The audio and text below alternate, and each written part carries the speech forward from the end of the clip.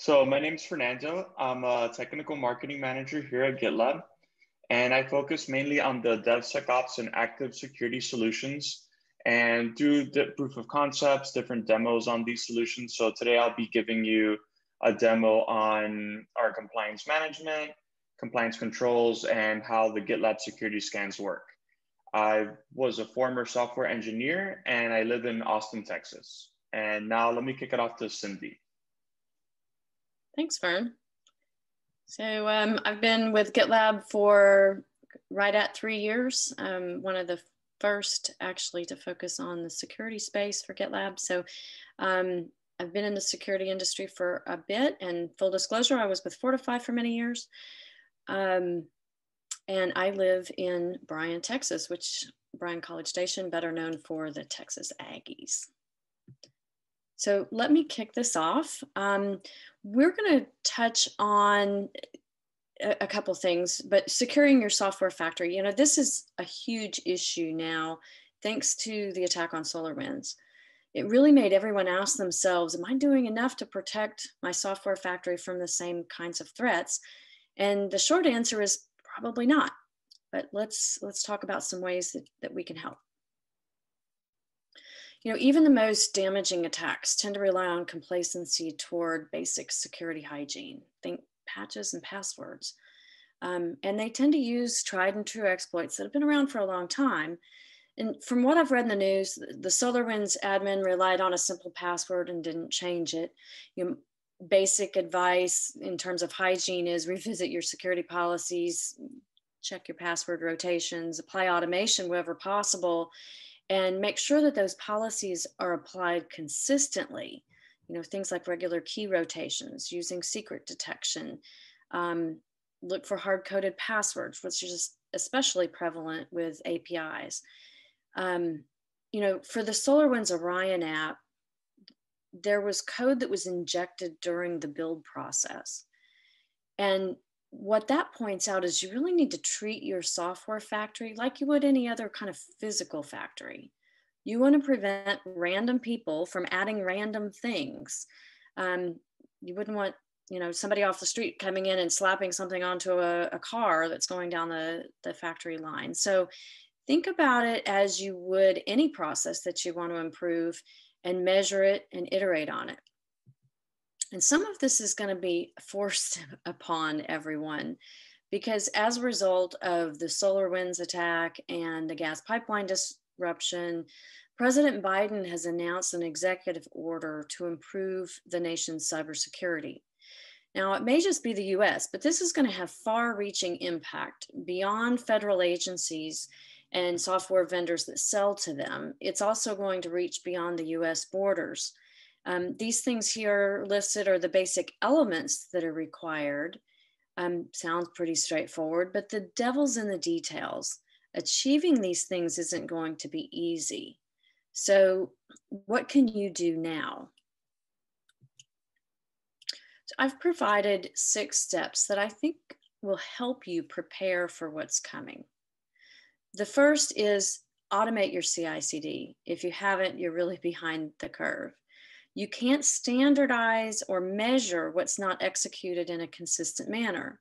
And this is more than just about efficiency. This is about compliance and auditability. Apply common controls, and we're going to look at those a little bit more detail here in just a minute. Apply zero trust beyond the traditional network security. Re-examine your access controls, considering not just network and endpoints and typical things, but software and the infrastructure as code as well. Essentially all points of entry along your software factory and its components. And this is going to require some unconventional techniques and new tools to secure things like APIs, containers, and orchestrators. One resource that might be helpful as you think through these is the NIST Secure Software Development Framework. I would encourage you to Google that and have a look. I think it's helpful to look at automation and common controls as legs of a stool. You need to standardize and automate the process but also automate the policies. So when are they applied? How are they used? And the desired remediation. So if a policy's triggered some sort of exception to that policy, how do you want it handled? Can you automate the way that remediation is handled as much as possible? And you need to consider visibility across your entire software factory. Can you see who changed what, where, when? You know, it's really hard to do if you're using multiple tools and a really complex DevOps tool chain. One key common control is security scanning. If you're only doing one type of scan, you're missing potentially critical vulnerabilities that could be detected by other types of scans. Again, determine your policies. You know, which projects or applications am I going to require that scans be done on? And then automate their use using CI templates. But let's look at some other common controls of compliance. And it just occurred to me, hopefully y'all can see my screen for this part. We can. Okay, good, because I wasn't sure exactly what part I'm sharing. So right now, this is listed under financial services regulatory considerations, but this is really common controls across anything. It just happens to be that the financial services industry has articulated them the most clearly. But when you think about common controls, it's things like segregation of duties and configuration management and change management and these things. And this particular page, what I've done is shown how GitLab helps you achieve those things. So have a look at that because I think that will be helpful for you. Now let me get back to where I was. Okay. So when you think about the common controls, it has to do with compliance management, but it's really broader. You know, typically or historically, compliance was kind of a checkbox thing, but I think compliance is taking on a whole new meaning and new life of its own, and really forcing people to think about what's important to secure your software factory. So there are elements that if you think about your software factory itself, you really want to manage control points along it. So access, who can change the code, who can approve exceptions to policies. So merge request approvals, those kinds of things. And Fern's going to give you a little bit of a flavor here, but you need to think more broadly than perhaps you have in the past about your software factory. Now, another element here is auditability. Can you see who changed what, where, when all along the entire software development life cycle? So be sure and consider how you do that, because if you can automate things, it kind of takes them off the table a bit from an auditing standpoint, because if you can prove that you've got a process in place, they just have to audit that the process is working. They don't have to inspect every instance of that. So think about that automation, what automation can help you achieve. A couple quick words here on zero trust. So zero trust is an approach. It's not a product, it's a process or an approach to architecting your IT environment. And it assumes that the hackers are going to get in. It doesn't try to assume that they'll never get in. It assumes that they will. And so think of it as protection from the inside out. It's a little bit different mindset. And historically, it's been applied to network infrastructure and the network. But in this new modern infrastructure and more modern software era, you really need to think about it at a little bit different level than just the physical network. Think about it as for APIs and the secrets that are passed, and how your software and the infrastructure on which it relies is protected. And why is this important? Well, it can prevent lateral movements, an attacker's not going to go after the front door. They're going to go in a side window that's less protected. So think about it from that standpoint. If they get in that way, how are you going to keep them from moving around across clusters, across apps, and escalating privileges? Think about, in particular, APIs, containers, orchestrators, cloud services, templates, Terraform, all those kinds of things, and also how you protect your software factory itself. Start with inventorying what your dev team is using. A lot of times the security team isn't even aware of a lot of the tools that are being used, much less considering the access around those. So security needs to start with a conversation with dev and consider using unconventional scan methods. Conventional scanners like SAS, static analysis, dynamic analysis, those are going to find known CVEs, so vulnerabilities with a known signature, basically. But some of these other areas may not have known signatures, and there may be things that are very unique to your environment. And so I would suggest that you consider fuzz testing, and GitLab makes it real easy. Fern will show you how. In fact, Fern's also going to show you how to protect the software's infrastructure in production, things like container scanning, container host security, network security. These things can help protect, again, that network at a little bit different layer now. It's not the physical network, it's more of the infrastructure network, things like east-west traffic among clusters, controlling access to its, allow and deny lists, those kinds of things. So I think a picture's worth 1,000 words. I'm going to stop sharing here. I'm going to turn it over to Fern, and he's going to show you a demo that'll really help you understand this more graphically. Awesome. Thank you, Cindy. Yeah, so now everything that Cindy's spoken about, I'm going to show you that and how that works within GitLab. So let me go ahead and do two things, change my camera and share my screen. So first thing we're going to go over are compliance management. So this is a group called Tech Marketing where I have a whole bunch of other groups and projects. So if I go to the settings and I go to compliance frameworks, you can see that I can add different labels and create different labels for different compliance frameworks. So here I created one for SOX for our GKE clusters. And this is for obtaining SOX compliance for GKE clusters. Then I can give a location of a pipeline to run.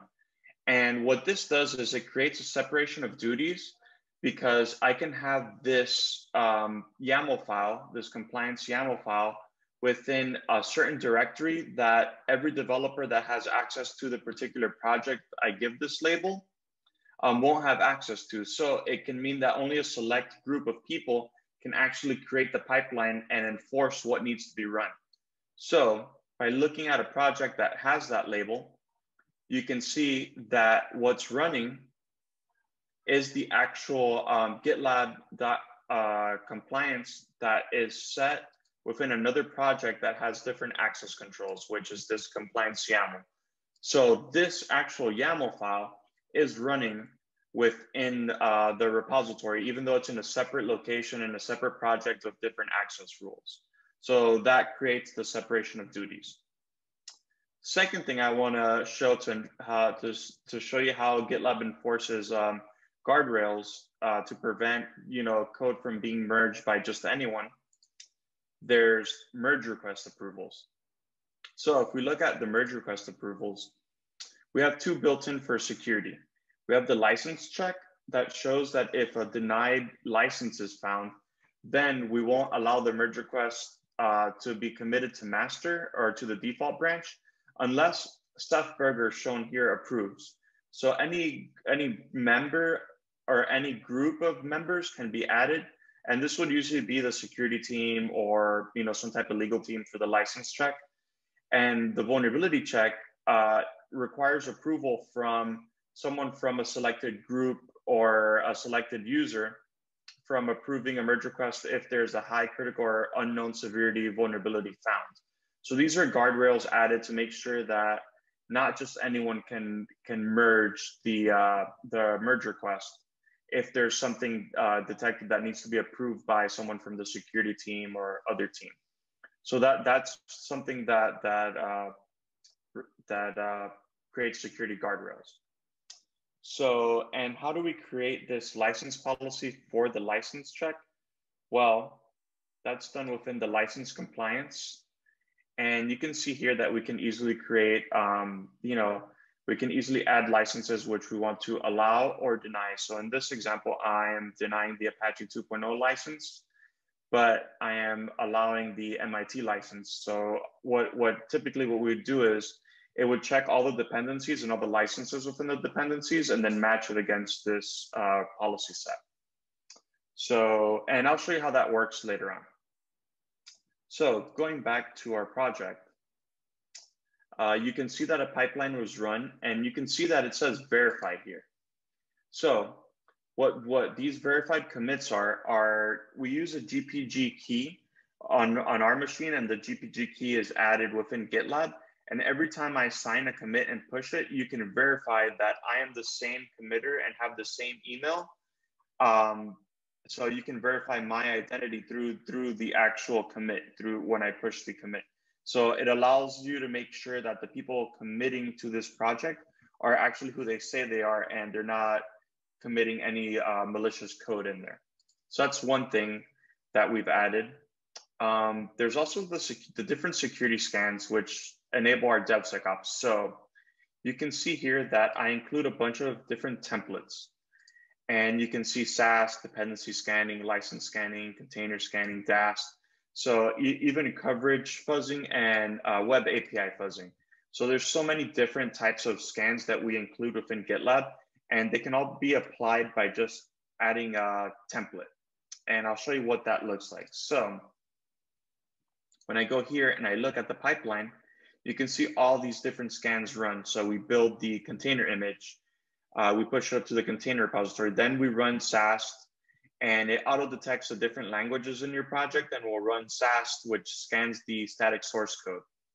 Then we also have container scanning, which uses cloud native solution called Trivy, and it'll scan the container images for known vulnerabilities. If you have older versions, and those older versions of container images, for example, Alpine, have known vulnerabilities, then it'll alert you on that and provide you with fixes within the MR, which I'll show next. You can also see dependency scannings on there, which uses Gymnasium, so it'll scan all the dependencies.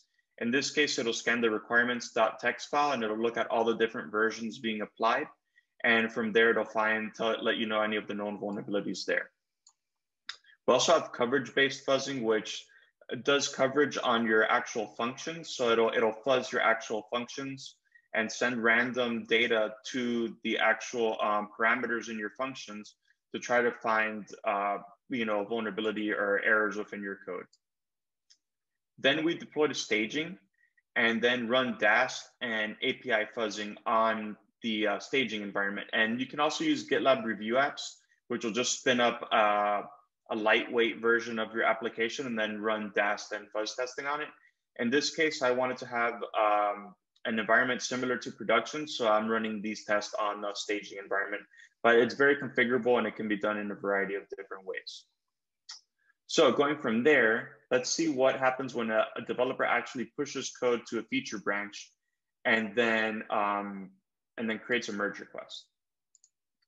So here we see the merge request approvals actually blocking the MR from being merged because there's a denied license and because there are vulnerabilities that are high and critical. So now what happens here is we can see security scan detected a bunch of different vulnerabilities. And now we can see the vulnerabilities separated by their severity. We can see them separated by their type. So there's SAST, dependency scanning, container scanning detected some new issues. You can see the different issues detected by DAST. You can see different issues detected by secret scanning, and you even see the coverage based fuzzing vulnerabilities or errors detected in the same exact area. So it makes everything in one native interface. It's easy to manage, it's easy to go around. The results can be downloaded and used later. And you can see here, a fuzzing injection added to this path. So fuzzing was set up, it'll keep hitting the different API paths and keep trying to get an error. So it'll send all this random data, and you can kind of enforce it to have a 500 error.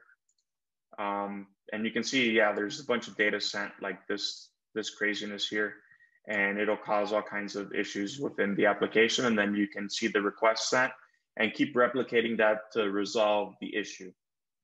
And you have more information on what exactly was found and why the issue occurred. So just to show you some other ones, for example, there's a highly permissive mask. So someone gave really high permissions to a file. In this case, it was the database file. So you can see exactly where the line of code that affects the system is. You can see identifiers, which give you more information as why this is bad, as why this creates a vulnerability. And you also have information on how to resolve it. Now, with each different scanner, there's just different information and different ways it gives information. For this information exposure in Django, you can see that there's links to the actual CVE, and there's different solutions such as upgrading the versioning. And a couple things can be done. If you know that this vulnerability is not a vulnerability because we've actually updated and is used for testing, for example, we can actually dismiss this and say used for testing. And this enables collaboration between developers and the security team, because if this gets merged with this dismissed, it'll add it to the vulnerability management dashboard as dismissed.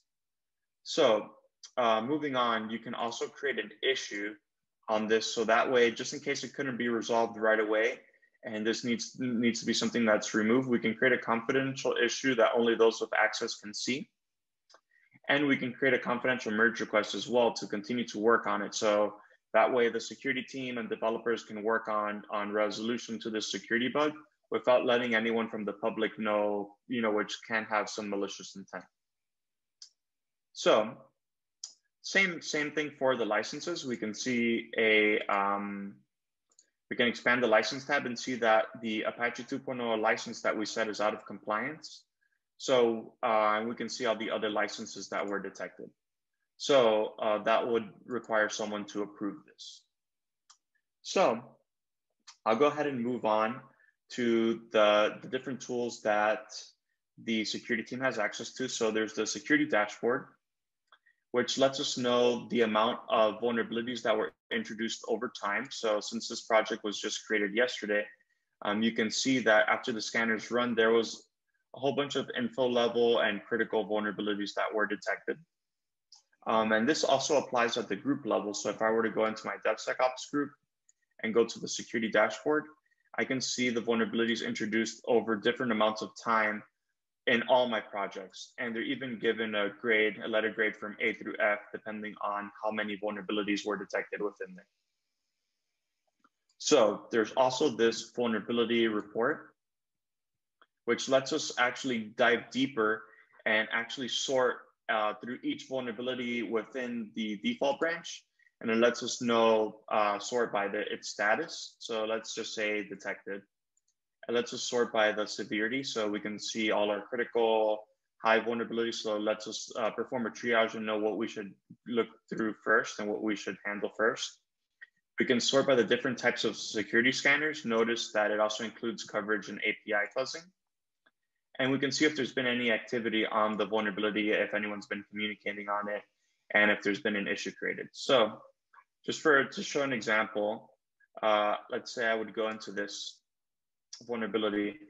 You can see that there's information about it, and I can go ahead and find out why it's happening. I can see what the solution is. And let's say this is something that was confirmed, like someone from the security team went ahead and said, okay, we did see this happening. We do need to fix this.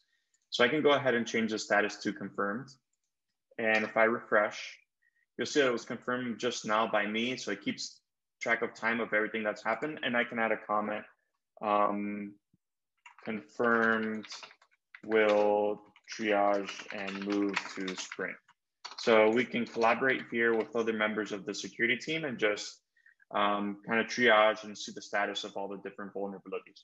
So that's one way that we can manage everything and collaborate. There's also audit logs and a dependency list. So within the dependency list, we can see all the dependencies we have. We can see which ones vulnerability was detected in. This is applying to the default branch. And then we can see what file it's in and any licenses associated with it. With that, there's also audit events, which gives us information on anything that's been added. So it shows that I've added a vulnerability check, a license check, I've added groups to it, I've removed groups to it. If I were to go ahead and add another member, let's say I add Cindy here, it would show that I added Cindy as a maintainer or whatever status I gave. So it gives us a trail and it lets us audit the system and see what type of admin functions were performed on the system.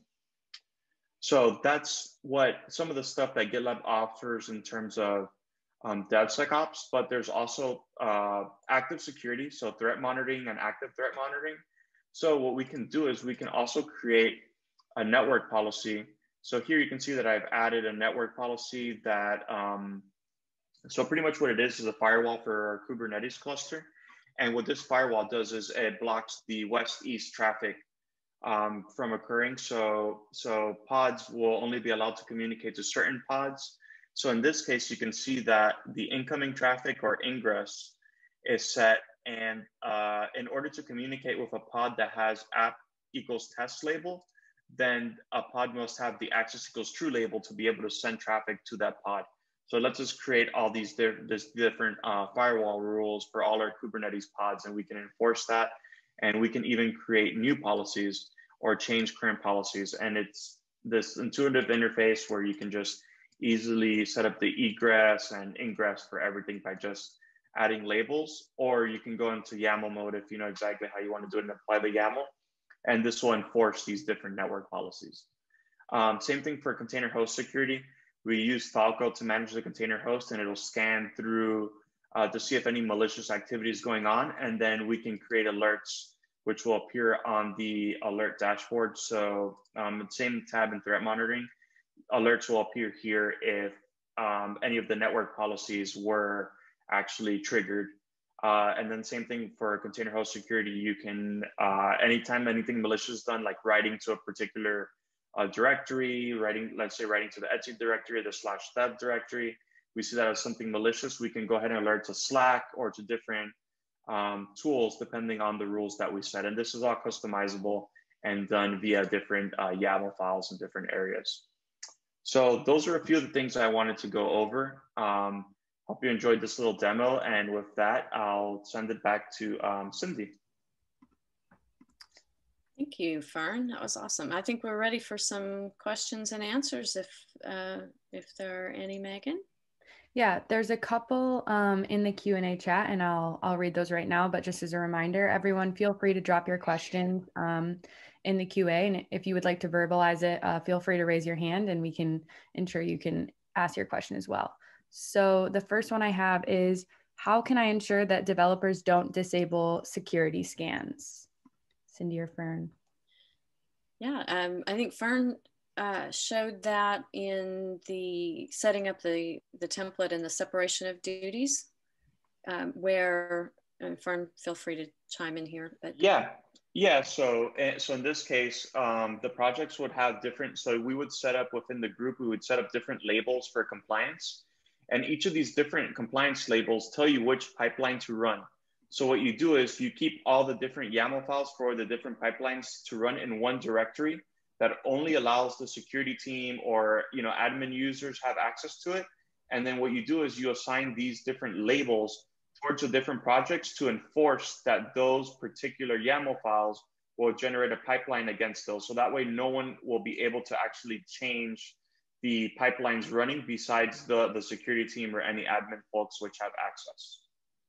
And the really cool thing too is you can run that against a framework so that the framework will actually guide which policies are applied, and you can customize those frameworks. So if you wanted to do SOC or PCI or something, but maybe tweak it a little bit special for some additional things that you want to do, you can customize those. Yeah, and like for example, if you have different clusters as well, like you have something in GKE, it might have a different compliance model than something in AWS, for example. So you can even set them based off of the infrastructure as well, the operating system. You know, you can fine tune it however you like to whatever it is that you want to apply it to. Awesome. The next question is, how do most people get started given existing and other security vendors already in use? Well, we like to meet people where they are. So if you've got a security scanner that you're very entrenched with, oftentimes those scan results can be included into our dashboard and the MR pipeline. So we can use those scan results, but use GitLab to get that information into the hands of the developers earlier and into that consistent vulnerability management view. The other thing we can do is oftentimes we replace them. Sometimes people will start down the path of doing that integration and then find that, you know what, our scanners are just as good, maybe better in some cases, and the efficacy is there, and it's much simpler to maintain fewer tools and not have to worry about that integration. So either direction, we can meet you where you are. Okay, great. And as these questions are answered, everyone feel free to raise your hand or comment in the Q&A if there's something you wanted to be touched on further, or if you had another question. We have 2 more in the chat, it looks like. So the next one is, can I customize my compliance frameworks? Yeah, you'll be able to. Your compliance frameworks are fully customizable. You can have different pipelines for each. You'll have a label, and then pretty much it's like your compliance framework can be whatever it is, and you assign a YAML file to run for that compliance framework. So you can tune it however it is that you'd like. You can less intuitive, but you can add little colors to it, and you can give it a specific name. And then the main part is you link it to a YAML file, which is basically your template. Perfect. And then the final question I have is, where can I find out more about how GitLab secures the GitLab app itself? Yeah, if you go to aboutgitlab.com/security, that's the page that is maintained by like our CISOs group. And so it has information in there around how we secure GitLab. There's links to attestation pages and more. So have a look at that if you're wondering about the security of GitLab itself, as opposed to how we help you create more secure code. Perfect. And I'll try to grab those links and put them in the chat. We do have a couple more. Oh, Fern just answered it. I don't know if we want to touch on it, but are these security features only in the ultimate flavor of GitLab? Yes, the majority of them are. You'll find the static analysis in even the free version. Free and premium have static analysis, but what it doesn't include is the nice user interface from a merge pipeline standpoint, where the SaaS results are actionable and show up for the developer within that UI that Fern showed. That's really reserved for Ultimate, but you can get SaaS results in a JSON format. And because we want everybody to have some basic security scanning capabilities, all of the dashboard, the vulnerability management, the trend analysis, all of that is in Ultimate. Out for that. And we really appreciate your time today. Thank you so much. Thank you. Bye, everyone. Thank you. Bye. you.